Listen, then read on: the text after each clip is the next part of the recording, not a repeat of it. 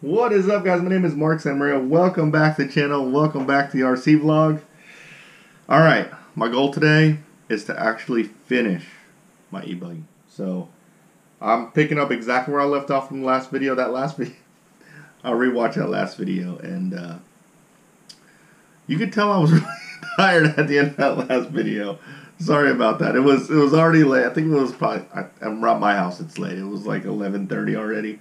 And it was, everyone was asleep, so I was a little fatigued. But today, I'm going to get done. That's my goal, at least, to get done.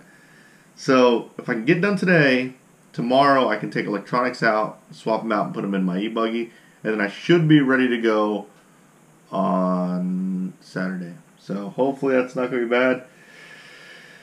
Before I get started, I just found, so what's weird about my vlogs is they're going to be a little delayed. So this vlog in particular is probably not going to release until maybe a week after I film it. So obviously that's because I record and then I have release times when I release the video. So sorry that they're not like up to date real time. But today was actually the day that Ryan Lutz announced his departure from Tekno. That's a big deal. Ryan Lutz is, I don't know if you remember, but I did a video not that long ago about how much pro drivers get paid, and I said something along the lines of there's not very many real big drivers. There's really, to me, there's two huge drivers, and Adam Drake is one of them, and Ryan Lutz is the other. And when I say huge, I'm not talking about speed. I'm talking about huge in regards to impact they make in the RC community, and that was a tough loss. But I will say I was very, very impressed with how professional, and granted these are professionals, how professional they handled it.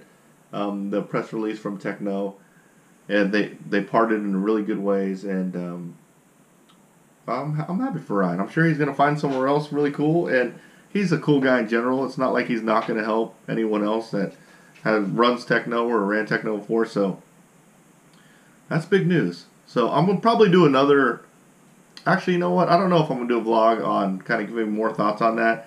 There's a lot of people that are commented about where he's going and where he's going and just what happened.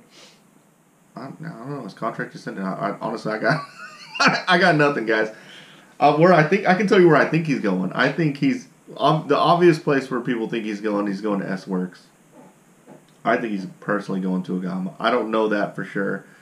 But I know Agama's making moves, and it's kind of a coincidence that Ryan left. And it could be a good place for him. So that's where I think he's going. And again, he's probably going to announce where he's going after this video releases, or before this video releases. So you guys probably think I'm cheating, but I'm not cheating. Today's date is the 20th. So you heard it here first. It's December 20th, Thursday, December 20th. I think he's going to go Agama. Could be wrong. We'll see. So, alright, let me get to work, guys. I got a lot of work to do. So, I'm on bag J. So, let's get to work.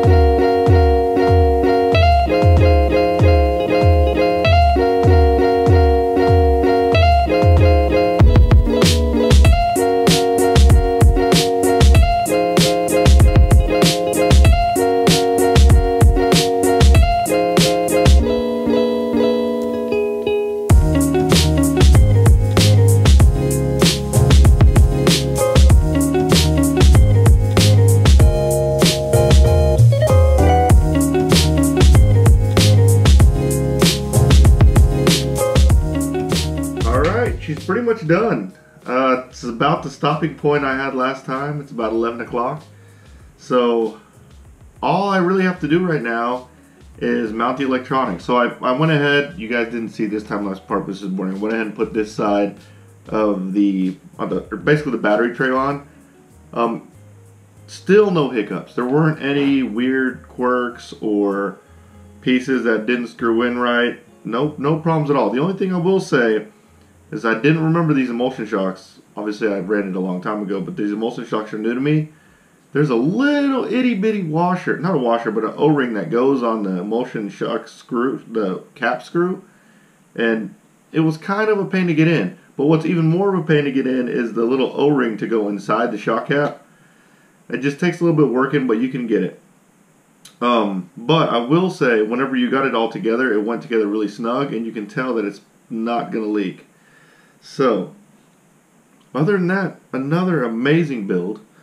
I didn't think, there were no extra screws, no missing screws, nothing. I mean, there were really, truly no hiccups. And obviously, it was just my first time getting that O-ring on the emulsion cap screw. So that was probably the only reason why it was hard. The easiest way I found to do it is you actually have, it's a really, really, really small O-ring. I actually put it down on the paper towel and then kind of screwed the screw into the O-ring. And then to get it all the way, onto the O-ring. And then to get it all the way on the screw, I actually screwed it into the cap to push it all the way back. And then I took it back out so the O-ring was on the screw. And then the O-rings that go inside the shock caps, again, they wanted to kind of come out if you pushed them in. You really just have to work it, try to get it into the O-ring groove, but it ended up working. Again, these are problems, not really, I wouldn't even say they're problems. They're just quirks that I've experienced because that's the first time I've done that. But other than that, again, another amazing build. I'm trying to think of anything crazy that I ran into, and there really isn't anything. Everything came together perfect. Oh, I did do some hop-ups. I did set up everything stock in regards to oils. I even used the Tekno oil. So I went ahead and just wanted to start stock, so I got a good starting base. Starting base? Does that even make sense? A good starting point. And then I will start making adjustments from there once I get on the track. But I did put the titanium nitride shock shafts on it. Those are like little brass gold looking. It's late, guys. I'm telling you, I'm already kind of losing it. Anyways, it's the brass gold looking ones. I went ahead and put those on. I ordered them because I wanted stronger shock shafts. So since I went ahead and ordered them, I went ahead and put them on. But I will keep these as spares just in case I bend a shock shaft. But again, freaking awesome. So tomorrow, all I have to do is put my electronics on. I didn't take any of the stuff out of the package for the electronic stuff. But first, before I put the electronics on, I actually have to take the electronics out of my oldie buggy. And then I'm going to put it on the setup bench, and you guys will see all that. And I should be ready to go. I'm super stoked. So, thanks for watching, guys. Like, subscribe, and you guys will see me. Turn on the notification bell. Now like, subscribe, and you guys will see me next time. Later, guys.